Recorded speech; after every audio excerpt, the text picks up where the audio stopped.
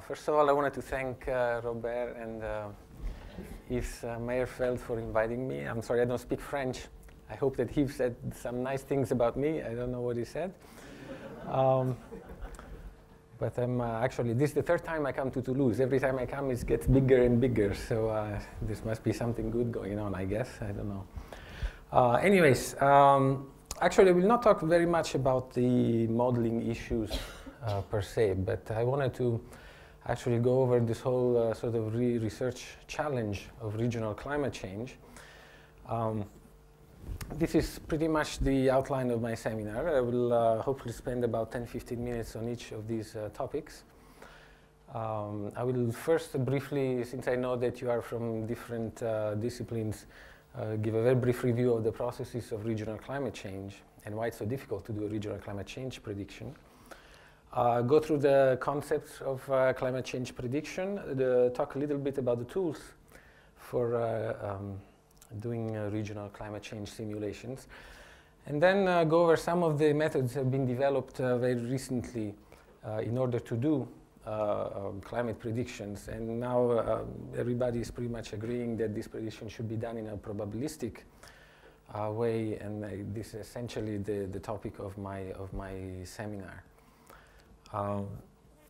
Robert has already sort of stole this slide from me, I guess, because he told you why it's so important to obtain regional climate change information, because climate change can really, so this is my pointer, right? This, okay, climate change can really affect a lot of different sectors of society and natural ecosystems and so on. Despite the fact that it's such an important issue, if you go over the first, second, and third IPCC assessment report, you will see very little information about regional climate change. Very general statements saying, you know, the high latitudes are going to warm more than the low latitudes and so on. Very little information, and this has been a big issue with IPCC and with the scientific community. And there is a very simple reason for that, because it's actually very, very difficult to do these climate projections or predictions at the regional scale. So let's first see what are sort of the basic processes of, that affect regional climate change. First of all, I always like to start my presentations on this from a slide like this, besides being a nice slide. It shows that really climate is not just an atmospheric problem. We all know this, but sometimes we tend to forget it. But it's really a coupled system process or problem in which you have components that are characterized by very different spatial and temporal scales. You have fast responding systems like the atmosphere and some aspects of the chemosphere, and then you have very slow responding components like the oceans, the biosphere, or the cryosphere. And of course, this determines a lot how you approach the climate prediction problem. So we should always remember that we're talking about a very complex and coupled climate system. Now, when we talk about regional climate, we always have to start from the planetary and the large scale, because the climate of Toulouse is really affected to start with by what happens over the whole globe. You have a number of forcings that are sort of you know, global scale forcings, like the input from the sun that you know is not a constant, but actually changes slightly over time, but these changes are actually big enough to affect climate. Well-mixed greenhouse gases. I like this. This is sort of my greenhouse effect slide. It's a nice cat, and I guess this is not me, but okay. As you know, this is the main problem that we are sort of facing now in the climate change debate, the emission of gases like CO2 and methane or N2O that are absorb the infrared radiation emitted by the Earth, by the Earth's surface, and thus warm the atmosphere. But then you have other large-scale forcings that are very important, the continent-ocean distribution. These affect you know, storm tracks and large-scale dynamics, large topographical systems like the Himalayas, and big volcanic eruptions in the history of the Earth. We all know there have been major volcanic eruptions like Pinatubo that can have effects on the global climate. And of course, if you affect the global climate, you also affect features of the general circulation like storm tracks, dynamics of the ITCZ, the intertropical convergence zone, planetary wave patterns, monsoon, modes of coupled system like the NAO and El Nino. And these in turn affect our climate. For example, for Europe, we all know that the North Atlantic Oscillation, which is really a global atmospheric mode, really affects the climate of Europe. So the starting point of any regional, for anybody who studies regional climate change is really the planetary and the global scale. But then on top of these planetary and global scale processes, you have some processes that act at a very local, sort of regional and local scale. You have forcings like topography, complex topography like the Pyrenees, for example, land use distributions, keep changing all the time, coastlines, islands, these affect climate locally. Inland water bodies, lakes, distribution of sea surface temperatures, anthropospheric aerosols. These can all affect several different aspects of climate, precipitation, surface energy, water budgets, and so on. So essentially, these local processes modulate the climate change signal that comes from the large and the global scale. Just a couple of examples of the of processes that act more at the regional scale. Something that I'm personally very interested in, and I know a lot of people in this audience are the aerosol effects. Atmospheric aerosols can affect the radiative balance of the atmosphere through what are called direct effects, because they absorb and reflect solar radiation, or indirect effects, because they can act as cloud condensation nuclei and then change the microphysical and the optical properties of clouds. By the way, feel free to interrupt me anytime if you don't follow what I'm saying. This is a very basic lecture, by the way. So aerosols are very important, especially at the regional scale, and I just wanted to give you an example. This is a picture that I took actually from an Italian newspaper, Repubblica, and it shows a satellite picture. This made actually the front page of Repubblica of 17 November 2004, which is about a week ago, and shows this huge cloud of essentially smoke. This is China, this is Beijing up here, Tianjin, and the Yellow River, and it's amazing that you have so much smoke that you cannot even see the underlying continent. I was actually last week in New Delhi, and if any of you have been there, the pollution in New Delhi is really something incredible. I mean, you think you are in the middle of a cloud, and you are, but you're in the middle of a smoke cloud. So you would expect that something like this, such a smoke cover, would have some climatic effects. And in fact, if you look at the temperature trend over China in the last 25 years, what you see here is the temperature difference from observations in the 30 years from 51 to 80, 81, 98 minus 51 to 80. You see that in the northern regions of Asia and in the tropics, you see this warming patterns, which is sort of consistent with the global warming we've been observing. But then over China, you see this actual cooling.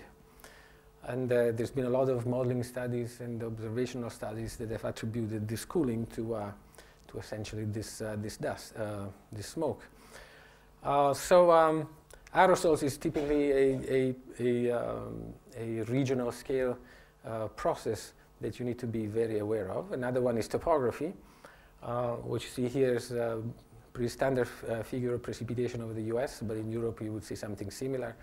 You see this is mean annual precipitation for 30 years, but the point of this figure is to see how different it is between the western United States, where you have very complicated topography, you have the Rockies, Sierra Nevada, mountain ranges, and so on, and the eastern United States, central eastern, which is very flat. So you can see here that the regional topographical features are really very key to determining local climate. And in particular, topography can affect the surface water budget, in particular snow. This is a very important problem within the climate change debate, because of course if you warm the earth, you also melt the snow, change the snow melt season, and so on. So mountain environments are going to probably be very, very vulnerable to climatic changes. So there are just two examples of the type of processes. I mean, on top of processes like global forcings, internal modes of variability, then you have to see how these interact with regional forcings like aerosols and like topography.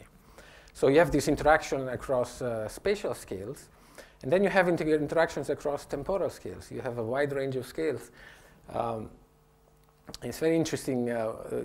Essentially, you have here, okay, these are the radiative forcing due to different agents. In particular, these are greenhouse gases, and these are aerosols.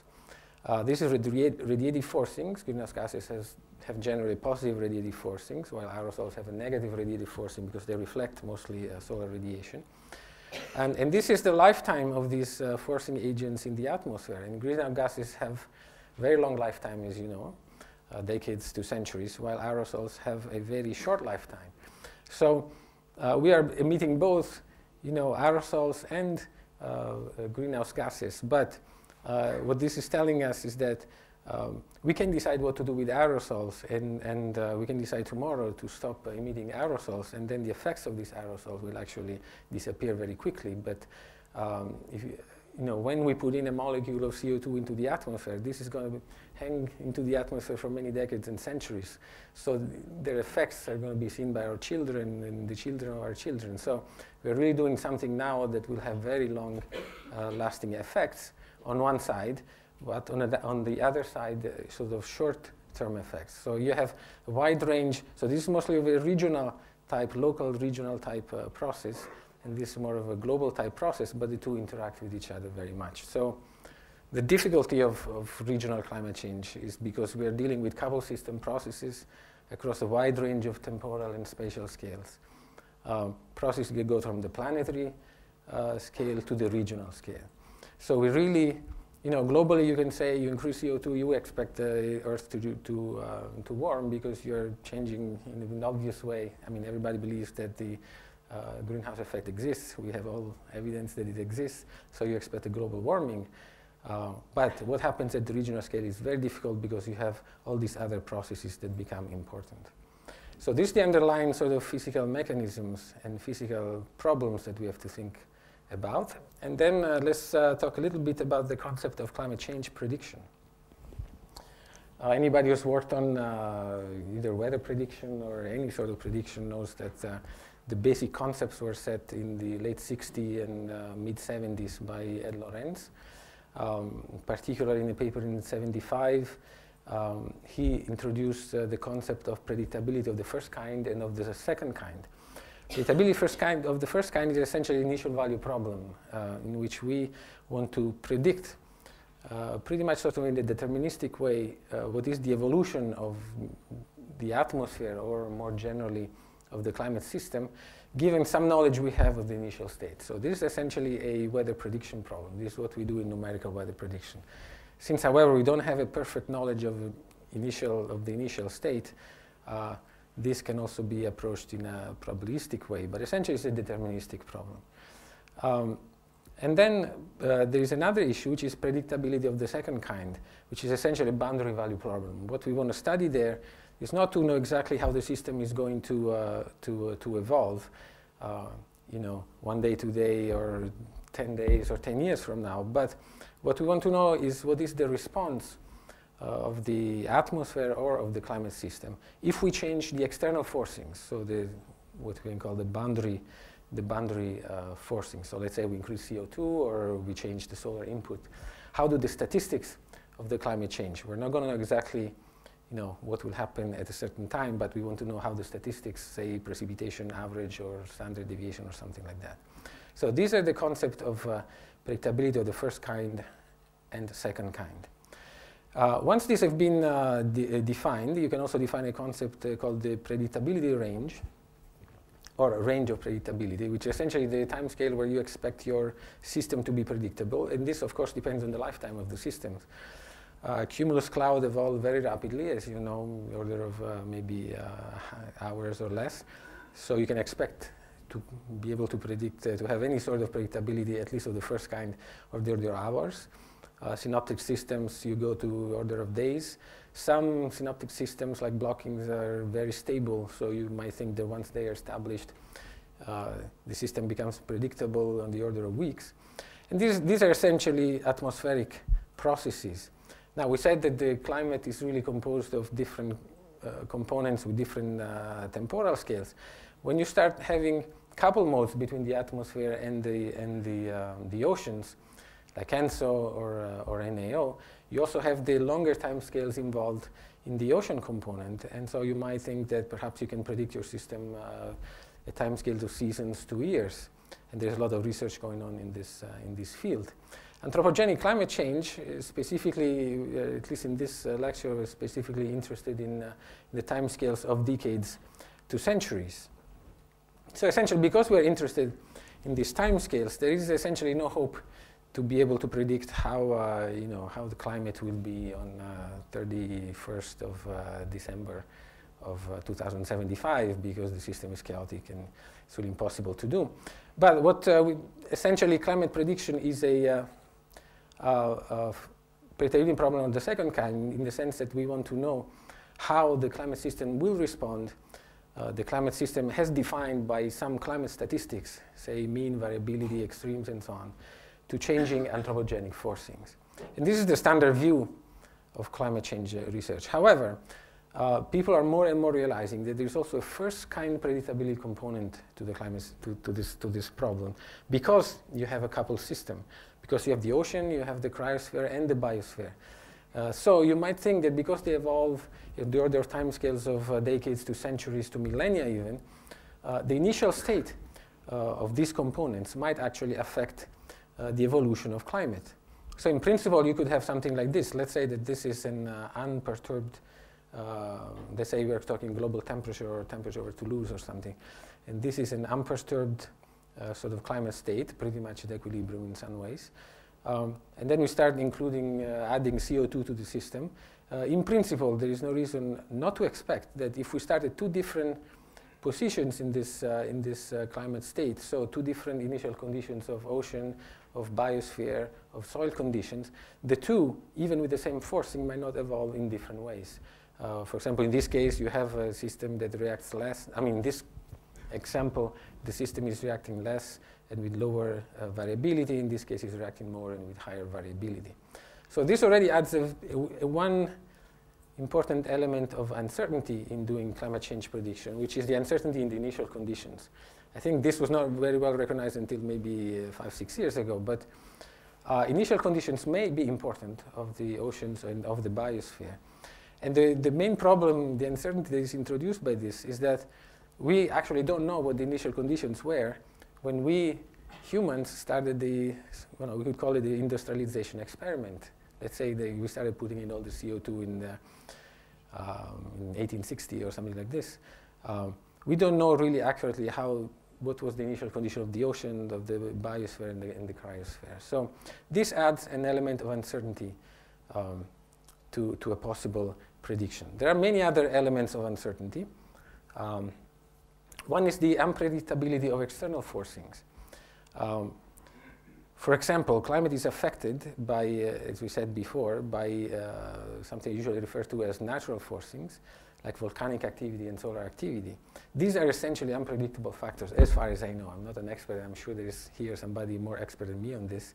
But as far as I know, we cannot predict when the next big Pinatubo eruption will be, or how the solar activity is going to change in the future. So I just want to show this nice figure of a volcanic eruption. There's also an unpredictable, very strongly unpredictable component of the anthropogenic forcings, because there are scenarios out there, but really we don't know how societies and our economy is really going to develop, when we're going to have neurological advances. I think this is a kind of a nice little example of this. This is a plot of energy consumption. Yeah, you can see it in China since 1955 to 1995. And okay, everybody knows that it's been increasing a lot in the last 30 years, and this is why we're getting this cooling. But there's this interesting blimp here around 1960, and why was this? Because for 5 years, I'm told by some Chinese people, Chairman Mao essentially decided that China was going to produce a lot of steel. So they had this big surge in the steel industry, and so the emissions went up, for those days by a factor of 2. So this is a totally unpredictable process. It's a small example, but it tells you how these things can happen because you know, something in the mind of somebody changes the course of history, of the course of technology. So this is very important. The future forcings are actually have a very strong random and unpredictable component. Another uncertainty factor is the presence of thresholds and feedbacks. This adds non-linearity to the system, and so every time you add non-linearity to any system, this becomes less predictable and more uncertain. There are a number of possible feedbacks. Snow NCI's albedo feedback, biogeochemical cycles can produce feedbacks. Adaptation and mitigation can be considered as a human-induced feedback because climate affects humans, humans react and then mitigate the causes of climate change, and so this you can consider this as a feedback. And then threshold behaviors also enhance the non-linearity and decrease the predictability. For example, a typical example is the shutdown of the thermohaline circulation. That's something that can occur, and a lot of people think has occurred quite abruptly, or the melting of the Greenland and Antarctic ice sheets. And I wanted to show this in terms of thresholds and feedbacks, what is today considered to be one of the main sort of new problems, at least as far as I'm concerned. What you see here is, and these are essentially the sea ice feedbacks. This is, I don't know if, this is the Larsen B ice shelf, which is located in Western Antarctica. And what happened in 2002 is that this is the way sort of the ice shelf looked like, well, not exactly like this, but in 2002 there was a, if I can start this thing again, yes, there was a very rapid and a very extended collapse of this ice sheet that from something like this, if you actually look at it now, it looks something like this. This was totally unexpected, especially the time scales of what happened here was totally unexpected. So that people are now rethinking totally the, at least to my knowledge from what I heard, they're rethinking the ice dynamics. And this actually adds a big component of uncertainty to the climate change debate, because things like the melting of the Greenland ice sheet or the Antarctic ice sheet were considered to be problems of really long times. And now, I was at this IPCC meeting a few weeks ago. This concept really changed. Now people are starting to think that it is, with sufficient forcing, it is actually possible to produce within the next century significant melting of the West Antarctic ice sheet, which means that when we're talking about sea level change, we're not talking anymore about 10 centimeters to 1 meters, but we are really talking about a significant, let's say, not negligible probability or possibility that we could have significant melting of West Antarctic ice sheet, and so 3 to 6 meters of sea level change, which will totally change the perception, the whole debate of impacts. Anyway, this is again an example of the feedbacks that reduce predictability and add uncertainty. Another example is the presence of regimes. You know that in our atmosphere, there is evidence that there are quasi-stationary regimes of circulation. What does it mean? That the global circulations likes to reside in specific configurations more than in others. It's more stable in this configuration, and then migrates from one to the other in a sort of chaotic ways, sometimes because you give it a little kick, sometimes just because of internal variability. And what can happen is that these are essentially unpredictable events when you move from one sort of attractor to another. And what can happen is that the external forcings can actually modify the frequency of occurrence of different regimes. And I like to show this very nice example from this paper by Corti et al. 99, which you see here in this, essentially these plots are plots of frequency, are PDFs, so two-dimensional PDFs, frequency of residence of the northern hemisphere 500 millibar geopotential height in this phase space. These are just some indicators. So think about it as, just read this in this way, that when you look at 49 to 94, there are four, let's call them attractors, but 4 stable regimes that the atmosphere likes to reside, at least in the ENSEP pre-analysis, that Corti et al. Called A, B, C, D. They found the same things when they took out El Niño and La Niña years. So these are actually not related to sort of particular modes, but they're actually sort of internal behaviors of the atmosphere. Then they looked at the period 49-71 and the period 71-94. You know that the mid-70s are sort of considered to be a sort of threshold point where we actually started to see a big change in the climate system. If you look at the IPCC, for example, temperature increase, you will see that you have a big increase in the 30s, then you have this flattening out until about the early 70s, and then you have the big jump. So a lot of people think that really the anthropogenic signature occurred since the 70s on. So you can consider this as a human, without entering too much into this discussion, but let's think of it as a human affected period, 71-94, and a not human affected period. And what you see here is that you still have the original attractors. You know, these are C and D, and these are I and B. But what has happened is that in the last 20 years, the atmosphere preferred to reside in the attractors A and B rather than the attractors C and D. So if we think that what is causing this has been the human influence, what has happened here is that the humans have actually modified the frequency that the atmosphere like to reside in different attractors. And this is a highly nonlinear process, so very, very uncertain. Another example I'd like to give is this one that actually Jonathan Overpeck gave me very kindly. This is a 2,000-year sequence of sort of some drought indicators over this region of the central US. And you see that in the first 1,200 years of this record, you have a lot of occurrence of this, what are called the mega droughts. They can last about 100 years or so. And then about this time, you see that there's a big shift in the sort of hydrologic regime of this region. So what one might think is that here you have entered sort of in a new type of regime. Okay, of course, in this case, it's not due to anthropogenic forcings, but maybe some other external forcings or maybe just internal variability has caused this abrupt shift from one regime to another one. But this is just to say that you have this nonlinear sort of processes that are also essentially unpredictable or very little predictable. So the end result of all this is that the climate is characterized by a very high level of internal variability, which is essentially a random variability. You see here some examples of reconstructions.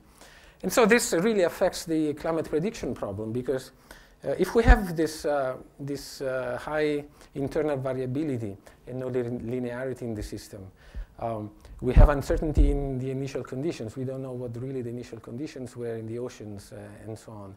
We have essentially random components in the external forcings. We don't know if we're going to have big volcanoes, how really human society are going to change. We really have a number of possible futures. And each of these possible futures is going to be characterized by a certain probability. And only one of these futures will actually happen. And this is sort of projected here. You can think of this as a PDF of possible future. Let's say this is global temperature change. And these are actual climate change PDF. This has nothing to do with what we use to make a prediction. Future climate can go in any of these states. In this particular case, I'm hypothesizing we have two modes, a more probable one and a less probable one. Because maybe, I don't know, we have a major war or something, so we stop producing CO2, so we may end up here or whatever. And then eventually the actual climate change will be somewhere in this PDF. The width of this PDF is what we can refer to as uncertainty. Now, in this case, this is an intrinsic uncertainty. And usually the word uncertainty has a bad connotation, especially in the media. Or the stakeholders. This case, stakeholders like not to have uncertainty. But in this case, this is actually a good uncertainty, because this uncertainty is telling us, the uncertainty I'm calling intrinsic uncertainty, is telling us what are the possible states that the climate system may have in the future. And we want to know as wide as possible. We want to know the full range of these states and what is the probabilities. So the higher this uncertainty, in principle, the better it is. I remember having this, I really changed a lot my view of uncertainty in the last couple of years after talking to the impact people. because I always thought, we climate modelers should decrease uncertainty. And then there was this talk by a very famous impact modeler, and he said that he wanted very high uncertainty because he wanted to know what are all the possible states in the future, even if there are very low probability but high impact events, because they want to calculate what are the risks associated with these events. So the intrinsic uncertainty is actually a good uncertainty. And it's essentially impossible to predict where the actual climate change is, because this is determined by a lot of random and nonlinear factors that are unpredictable. So this really, at least in my eyes, changes what I at least thought 5-6 years ago, the issue of climate prediction. And I think it's not to predict what will be the climate of the future, but it's really to try to reconstruct as closely as possible the PDF of future climates. In other words, the purpose of climate prediction is not to try to catch this bar here, which I think is essentially impossible, but it's really to try to reproduce the actual PDF of possible future climates. Now, let's say we use models and so on to do this, and then we come up with the PDF of future climates. We may find something like this. No, nobody's perfect, so we are not able to reproduce the full PDF. Now, again, the width of this distribution is different from the width of this one, which means that we are adding uncertainty to the intrinsic uncertainty of the climate system. Now, this is bad uncertainty, because the uncertainty we add is due to the fact that we don't know the system well, we don't know the processes, that our models are not perfect. So what really a climate modeler should do is to try to reduce this uncertainty that we're adding with the prediction, but not this one, which is the intrinsic uncertainty of the climate system. So having sort of decided this, that what is the purpose of climate prediction, at least in my view, and what is good uncertainty and bad uncertainty, very quickly, why is regional climate prediction more difficult than global climate prediction? And essentially, the reason is that regional climates are much more nonlinear and much more highly variable than global climates, because the natural modes of variability affect regional climates more. For example, El Niño globally may not be very important, but at the regional scale may really affect climate. The same for the NAO and so on. And because you have higher variability, it's also more difficult to actually detect climate changes. This is an interesting slide that I received from Susan Solomon. What you see here is the global temperature change, surface temperature trend since 1870 on. And you have, okay, this is in Fahrenheit because they still use this strange measuring system. But anyway, they have a trend, and they have a fairly high R square, 0.595, if you actually look at the global scale. When they look at the US national scale, the trend is even higher, but the R square is really much lower. Why? Because you have much higher variability. When you look at the local scale, you do have significant trends, but the R square is essentially close to 0. So you have this, at the regional scale, you really have very high variability. And so it's very difficult to actually detect and attribute climate change signals. Let me also show you at the interdecadal time scale this effect of variability. What you see here is global climate changes predicted by 5 GCMs. This is precipitation change and temperature change. These are 5 GCMs. This is 1960 to 2100 under the A2 and B2 scenarios. And you see pretty standard things. So, okay, you see that the warming, in case of B2 is kind of linear. In this case, it's pretty smooth. And if you increase temperature, you increase evaporation, so you generally increase precipitation. So everything looks pretty smooth and nice. When you go at the regional scale, for example, this is precipitation change. This is over East Africa for the short rainy season, OND, or October, November, December, and temperature change. This precipitation change for the monsoon, for East Asia monsoon. And you see here a lot of variability. You see this sort of multi-decadal regimes and so on that are underlined. You don't see anything that is as smooth as this curve. So it's very difficult to actually, and these are essentially nonlinear, if you wish, random processes. There's no reason why this particular regime should be occurring in the 2040s to 60s or in the 2020s or something like that. In this case, you see, I think, something very interesting, that you have this sort of threshold type of behavior. Nothing happens until about 2040. And then all these 5 models are getting this big increase in monsoon rain for the second half of the century. So this is also sort of a nonlinear threshold behavior that does not happen at the global scale or for temperature. If you are curious about the Mediterranean, this is what most models are actually showing. For summer, JJA, this is actually shown by the vast majority of models. You see a decrease in precipitation. In this case, it's quite consistent across models, except for this one, which is an old version of GFDL model. If you look at the winter, you see that we are all over the place. But an interesting thing of this is that if you go back here, and let's say I want to look at climate change around the 2060s, okay? Now I use only one model, and the model happens to be the CSIRO model. And then I look and see that you see an increase of 25% precipitation for these 2 decades. Then I might think, oh, okay, this is a long-term trend. In reality, it is not, because this was just interdecadal variability.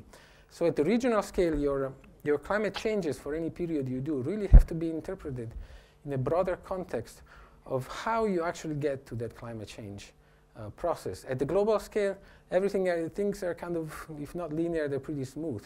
So you can think you're following paths like this path number 1.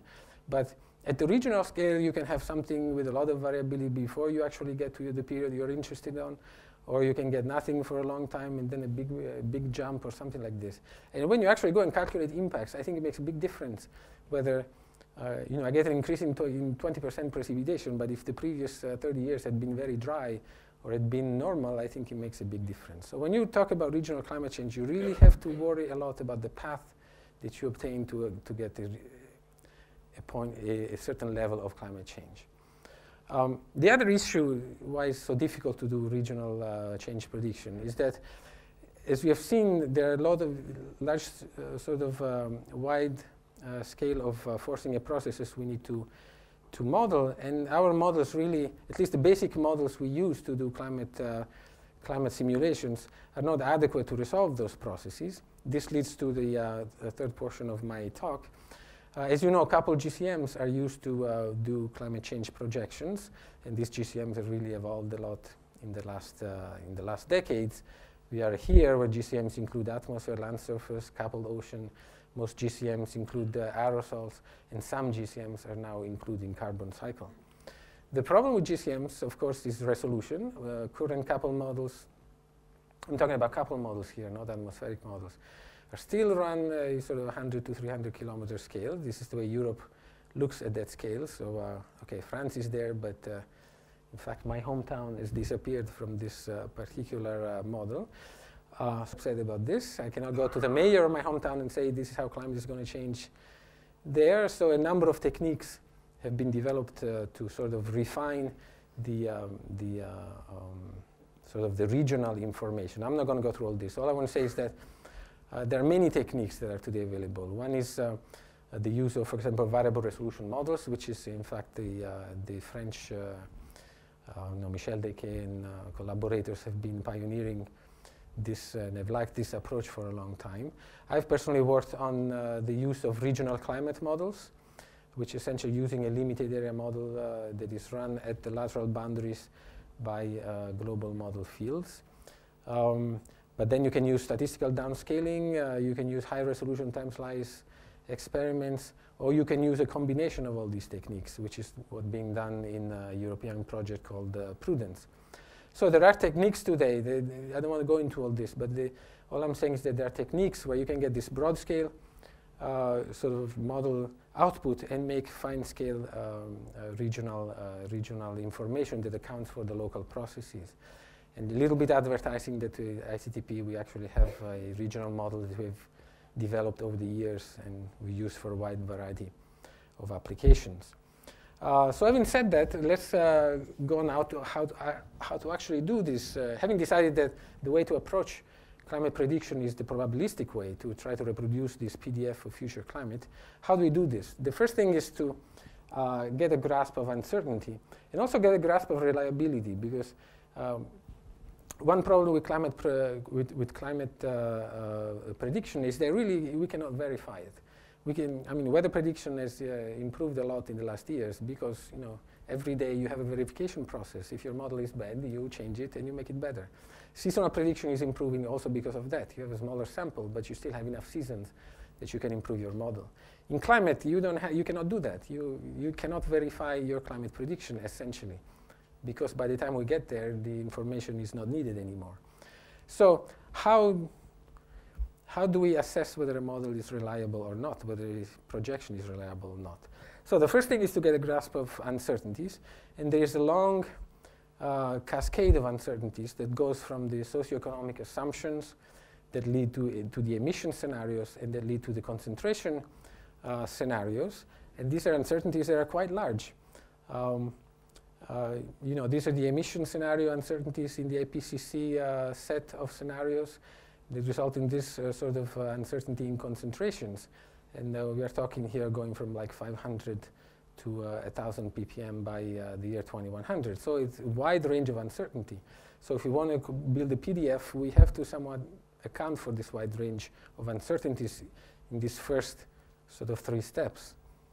What I'm more interested in is sort of the uncertainty related to the climate simulation segment of this cascade, which is essentially this segment. Once we have concentration, we use global climate models to see the response of the global circulation.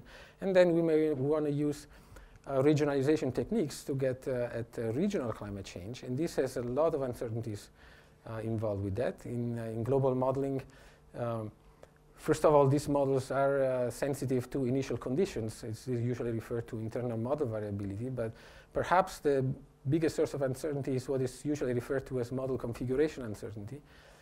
And this essentially means that if you run 2 different models or 2 different configurations of the same models, say using 2 different convection schemes, you can get very different results. This is an example from the TAR. Temperature change, global, this is even at the global scale. 9 models you can get for the same scenario. So the same amount of greenhouse gases, either 1.5 or 5 degrees change. You go to the regional scale, we looked at like 22 regions. And this is what you find for temperature. You look, for example, at regions, especially in the high latitudes, where the sea ice feedback effect is strong. So this is North Asia. So essentially this region here. Northern Europe. So this region. Alaska, Greenland, and so on. This is DJF precipitation change between A2 scenario and present-day climate. And all I want you to look at are these 2 dotted lines. This is the range of the different 9 models. And one model is telling us that, let's see, Northern Europe is going to warm by 2 degrees in the winter. Another model is telling us that it's going to warm by 13 degrees. So this is a huge range.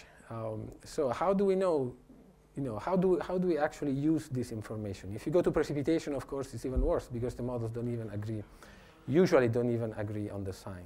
And when you downscale, this is an example of what happens. This is a GCM simulation of precipitation change under some A2 scenarios. Doesn't really matter what. And you see this mostly increase everywhere. These are actually minus and minus. So from yellow on is decrease. So you have an increase in most of Europe. This is France. Toulouse is around here somewhere. And a decrease over the northeastern Europe.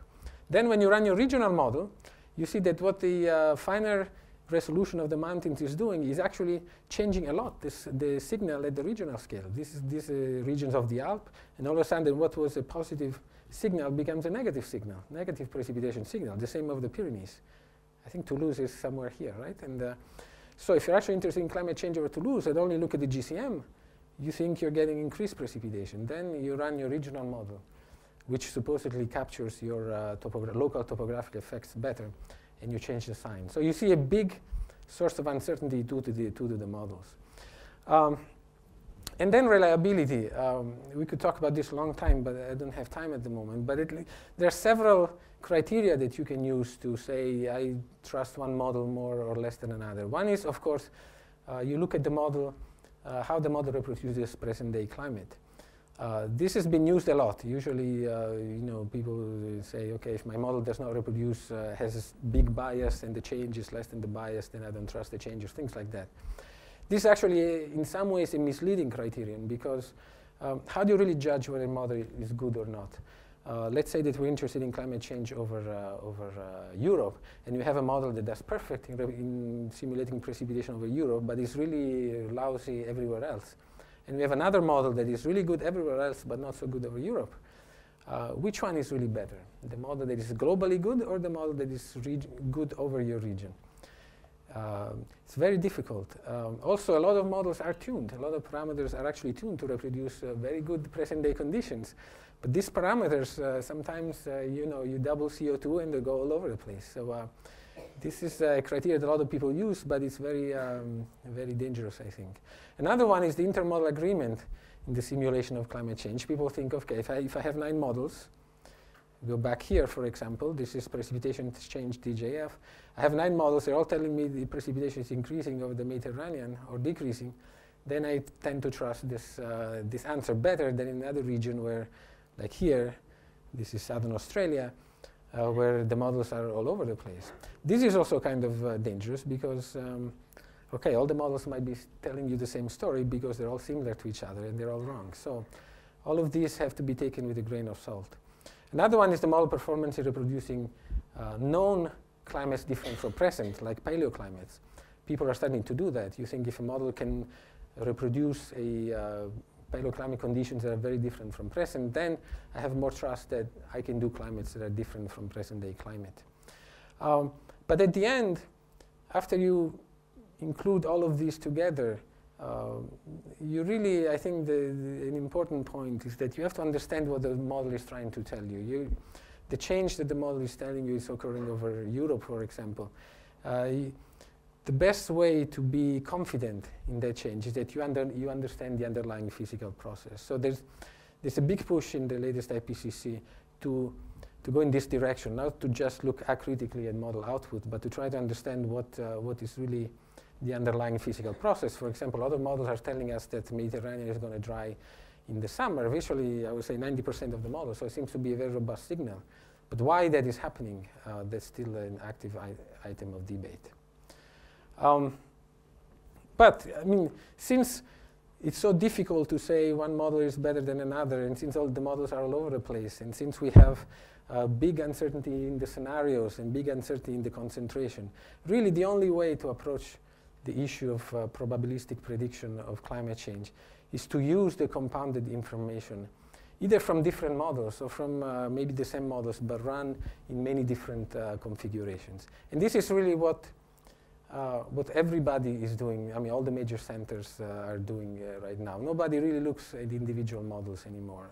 Okay, people do, and you can do that and have some treat that as a sensitivity experiment or so on. But if you really want to provide the stakeholders, the users, some useful information about climate change, really this I think needs to be, first of all, approached in a probabilistic way. So try to reproduce the PDF of future climate changes, or it needs to be compounded information from all the tools that we have available at the moment.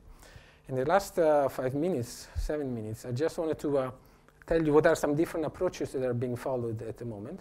Traditionally, what the TAR has done is simply, the message of the TAR has been the range of temperature change prediction by 2100 is 1.4 to 5.8. We don't assign any probability to that. We think they're all equally plausible, which to me, okay, I'm not a statistician, but to me it means they're all equally probable, I guess. So essentially, IPCC is telling us that we have a flat distribution of future PDF, which includes all the uncertainties. These are uncertainties in the models, in the scenarios, and so on. So this is sort of the old school approach. I think the next IPCC will have to step away from this and be more specific about assigning some probability to these outcomes, because if the IPCC doesn't do it, then somebody else will, and this will not be very good. Already now I hear people say, oh, I think B2 is more realistic than A2 because B2 is more in the middle of the range, but this it's not really a good reason to think it's more realistic. The first step away from this sort of flat probability assumption was taken by, in this paper by Wigler and Raper, 2001. To my knowledge, this was the first paper that produced some probabilities, PDFs of future climate change. And this is a figure taken from that paper. This is sort of global temperature change 2030, 2070, 2100. What they did in this case, they actually used a simple climate model. A simple climate model is a couple model. It's not a full GCM. The atmospheric component, maybe it's a two-dimensional, very coarse resolution component. And then it's coupled with a simple ocean box model. It's a simple carbon cycle, and so on. So being so simple, it's very simple, but you can actually tune some key parameters to reproduce the global response of full-blown GCMs. So it's a useful tool to actually look at the global mean temperature change. Because it's so simple, you can run it on a PC for a million type of simulations. So essentially all they did was to take a simple climate model, run zillions of configuration of the parameters they have in the model, like the air-sea exchange and so on. They ran zillions of simulations of scenarios. They assigned probability to each scenario. Essentially, they assigned a flat probability to each of the emission scenarios. So by doing all this, they literally created hundreds of thousands of simulations. So they produced PDFs based on those, which are the ones that you see here. So this is an approach using simple model. Now people are using what are called the intermediate complexity models. There's something in between these and fully coupled model to just by brute force run hundreds of thousands of simulations and produce PDFs. But of course, this can tell you what may happen at the global scale, but at the regional scale really does not help you very much. You can use either simple models. Webster et al., a group at MIT, is actually doing this by using what are called integrated assessment models, in which instead of assuming scenarios and probabilities to scenarios, they actually incorporate the human component within their sort of simple climate model. So this is another area of active research that I think will really improve in the future. Another approach is to use that is being taken by the Hadley Center, and there are at least 2 papers that have dealt with this. I think there are actually more. Essentially, what they do here, they use the Hadley model, but what they do is they actually change the physics. Besides doing different scenarios, they change the physics parameterization within the model. So let's say they have a cumulus cloud scheme. The cumulus cloud scheme will have something called the precipitation efficiency parameter, or something called the vertical exchange parameter, or something like this. And I mean, if any of you have done this type of modeling, know that okay, you can choose a parameter value because you like it in the test case. Then you use it in another test case. It doesn't work very well. So these parameter values have a range of being realistic, but at the same time, you don't know what the real value is. So essentially what they did, they created this big matrix of parameters within their model. And they started sampling within this matrix. Of course, this was a matrix like 20 by 20 parameters, so you cannot run a couple model for all those parameters. So they ran sort of essentially the perimeter of this matrix, and then they used this sort of scaling assumption. They assumed that each parameter, the effect of each parameter was linearly scaling. And in this way, they sort of artificially filled up their matrix. And essentially, they increased their ensemble size by using this sort of scaling assumption. And by doing that, they came up with this sort of PDF of future climate. In particular, this paper came out in Nature very recently. And they created some PDFs of climate sensitivity parameters.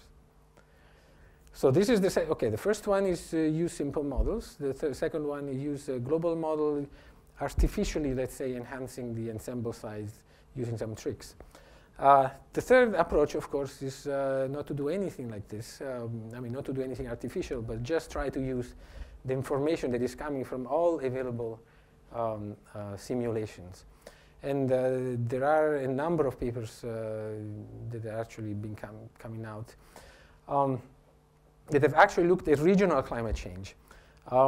Essentially, in these papers, what is being done, one was a method that I developed with Linda Mearns in these papers 2002-2003 that I call reliability ensemble averaging method. What we do is to calculate the probability that a change is above a certain threshold. Let's say that a temperature change is in a certain scenario, in a certain range of scenarios, is above like 3 degrees or something like that. And you do that by getting results from all the different models that you have available. And then you can do it in 2 ways. Reisner and Palmer they do very simply. They do what they do in seasonal prediction. They say, okay, my threshold is 3.5 degrees. I have 17 models. And 5 models telling me that I have more than 3.5 degrees. The rest tells me I have less. So the probability of getting more is 5 over 17. So that's one way to do it. The way that we do it is something similar but a little bit refined. What we do is we weight each model by something that we call the reliability factor. And we calculate our reliability factor based on some of the criteria that we talked about before. And then by using a bunch of different models, I think in this case we used 9, we came up with this. These are essentially, they're not PDFs, they're cumulative PDFs or inverse cumulative PDFs of climate change over, for example, over all these different regions for temperature, for the 2 scenarios, DJF being above certain thresholds. So for example, over this particular region, we're saying there's no probability, 0 probability that the change will be above 4 degrees or something like that. So this is, you can actually invert this and get PDF. So this is another type of approach where you just try to use the information from the models you have without doing any massaging of the output. And very recently, Tebaldi et al. Developed a more Bayesian approach to doing this, which I'm not very familiar with, but it's a paper that is I think will come out very soon. So there at least you see there is a lot of research going in that direction. There are several methods doing. So this goes to the end of my talk. So let me conclude by saying that first of all, we have to recognize, I think which is nice very much, that in the climate change prediction there are 2 types of uncertainty. One is an intrinsic uncertainty of the climate system, and I call it a good uncertainty, but maybe it's not good, I don't know. But it's an uncertainty that we don't want to reduce. We actually want to characterize in the fullest possible way, because we want to tell the stakeholders, we want to tell the users what are all the possibilities of possible climate changes, even the most remote ones, especially if they can have a high impact. And then there is an unwanted uncertainty, an uncertainty due to the fact that to the prediction process itself, because we don't know the system and our models are not very reliable, are not perfect. And that's the one that we really want to reduce. In this sense, I think the problem is this problem of climate sensitivity, essentially the response of global models to increasing CO2 concentration. Models are still, this range of climate sensitivity is still very large, and people think that's one of the problems, one of the key uncertainties that needs to be reduced. And then because of the nature of the climate prediction problem, because there's so much random component to it, really this problem needs to be approached in a probabilistic way. So what we should try to give the stakeholders are not answers like climate is going to change like this. Climate in the 3 decades of 21st century is going to be like this. But we should give them PDFs of possible changes that they can use to do risk analysis and impact analysis. And this is being more and more recognized in the last few years. And essentially, until the 3rd IPCC assessment report, there was nothing about this, nothing about PDFs of future climate. But in the next report, we'll see much, much more. Now, my own personal feeling is that you can play tricks with the models, make assumptions about scalability and so on, but especially if you go at the regional scale. I think it's very, very dangerous to do that. And the only way to produce PDFs, I think, is to use large ensembles of simulations in which you try to fully cover the phase space of the future climate change. The future climate change phase space. So you need large ensemble simulations with different initial conditions to assess the uncertainty to the initial conditions in the ocean and vegetation states, different scenarios, different model configurations, which may mean either different models and or different configurations of the same models. Try to get as many feedback processes as possible, carbon processes, aerosol processes, and so on. And then if you're using regionalization techniques, to really try to get a handle of the uncertainty associated with that by using different models, different techniques, and so on. And this is sort of the approach, in fact, that is being used now in the European Ensembles project. And as I was saying, this is especially important at the regional scales. And if you're interested in changes in hydrologic variables, you have seen that the temperature pretty much, it's not so much of a problem. It's pretty smooth, it doesn't change very much. But when you actually look at precipitation and the hydrologic cycle, everything becomes more nonlinear, more variable, and more difficult to do. So let me just propose at the end, if I had not infinite resources, but large resources. And somebody asked me, okay, how do you want to approach the climate prediction problem? Can you suggest us a strategy? There are really, I think, two lines of thought. We want regional information. To have regional information, we need high resolution. At the same time, if we want to cover the phase space, we need many simulations. Now, these two things don't go along together very well, because you want many simulations, but if you want high resolution. High resolution is costly, many simulation is costly, but I'm given only $3 billion to do this. Well, I wish I was given $3 billion.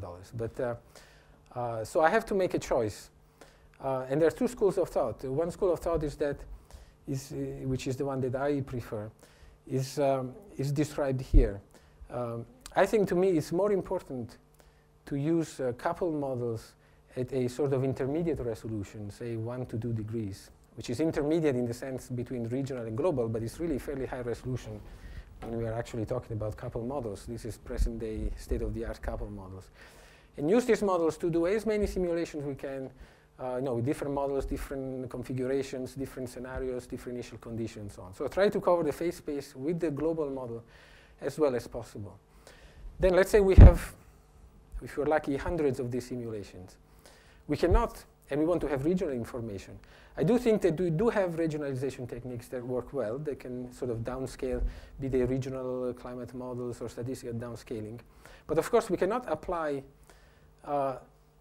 different techniques to all of these hundreds or thousands of simulations that we produce with the intermediate resolution model. So at that point, we need to make a choice of where do we apply these regionalization techniques. So perhaps what can be done is to look at this large ensemble of simulations, look at the climate change we're interested in, let's say over Europe, and maybe come up with some sort of clustering of these